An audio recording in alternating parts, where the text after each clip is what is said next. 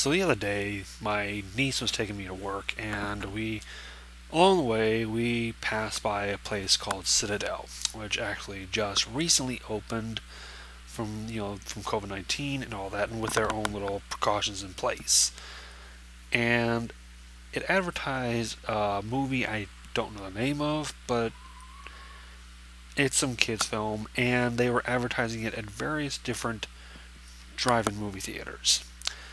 Now, some of you might know that drive-in movie theaters are pretty much gone the way of the dinosaur. They're no longer around. A good chunk of them are no longer around.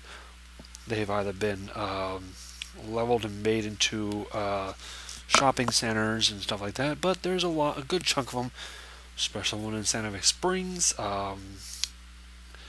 They've been turned into swap meets, and the thing with that is,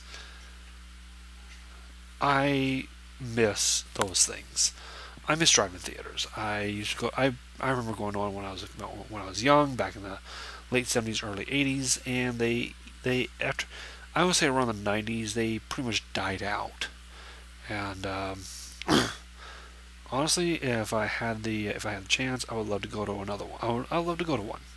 I mean, I think that right now, with the way the situation is, driving theaters can make a lot of money. Okay, they can make a lot of money in this current time, and there are a lot of other things that are making a lot of money based, due to this.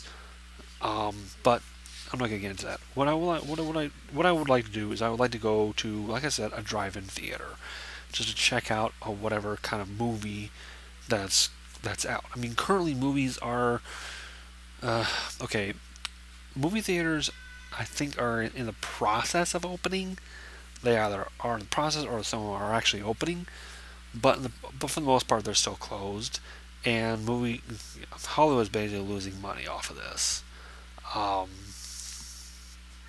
what some of them actually have done is basically gone straight to um, digital download, and you can basically buy it, digitally download it, watch on whatever device.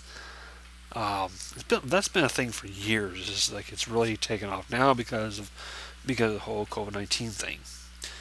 And yeah, so basically that's all I want to talk about. It's based on IRL video. Um, Tomorrow I'm gonna have a Salem playthrough. I'm almost done with it. Until next time, LWJ saying thank you all for watching. Take care of yourselves.